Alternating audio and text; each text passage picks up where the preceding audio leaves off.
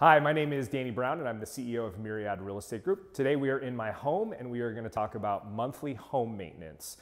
For me, I put a reminder on my phone for the first Saturday of every month to remind me to do these tasks. Collectively, for everything I'm going to talk about, should take you about 10 minutes to do, so it's not extensive.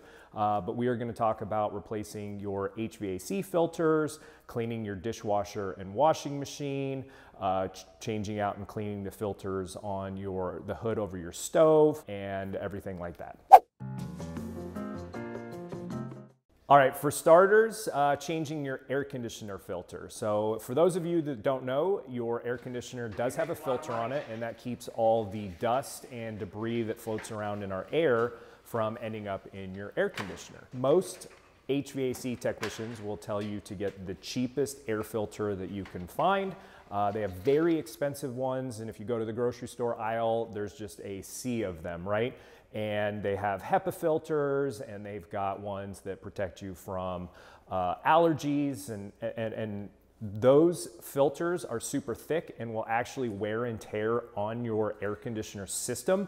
So the thinner the better. This is supposed to stop large debris from getting into your HVAC system. So almost the thinner the better, looking kind of like a spider web.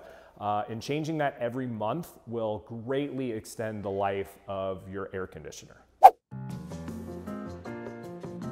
Next, we're going to talk about your garbage disposal. So your garbage disposal is underneath your kitchen sink, and it grinds up all the food wastes when you're rinsing your dishes before you put them in the dishwasher. Now, I like to use this product. It's from Glisten. I'm not sponsored by them. It's just something that I use.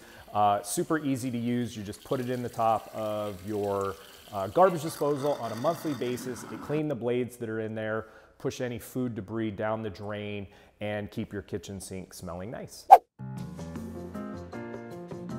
Next, let's talk about your range hood. There's a filter in there, you may or may not know that, and it's designed to catch any debris from smoke and oils and steam that kind of floats up into the air. You're gonna wanna clean this on a monthly basis as well. Most of these are not disposable, they're actually metal, and so they pop right out and you can clean them. I would recommend cleaning them outside with a hose and a brush to kind of scrub it off rather than doing it in your sink. Next, we're going to talk about cleaning your dishwasher and your washing machine. So these products are super easy to use. You want to use it when the dishwasher and the washing machine are empty. With this product, you're just going to turn it upside down and put it inside the dishwasher and run it on a normal cycle. With this product, you're going to put it in your washing machine, clothes washing machine on a monthly basis, and you're just gonna run it on a normal cycle, and it's gonna keep that mildew smell that a lot of us get in our washing machines out of there. And it's gonna keep your dishes and your clothes actually cleaner as well.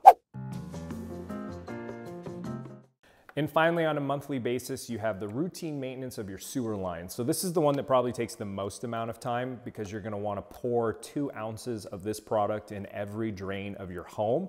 And what that is gonna do is it's gonna eat a lot of the gunk and buildup that can accumulate over time in your sewer lines. So you're gonna wanna put this down your sink drains, your toilets, your shower and tub drains as well. Basically any drain that you have in your home, you're gonna wanna put this down so that it eats that buildup that accumulates over time. And that's our monthly home maintenance tips. If you have any monthly home maintenance tips that I didn't mention, definitely leave them in the comments below. I would love to hear about them. Don't forget to give this a thumbs up and subscribe. And thank you so much for tuning in.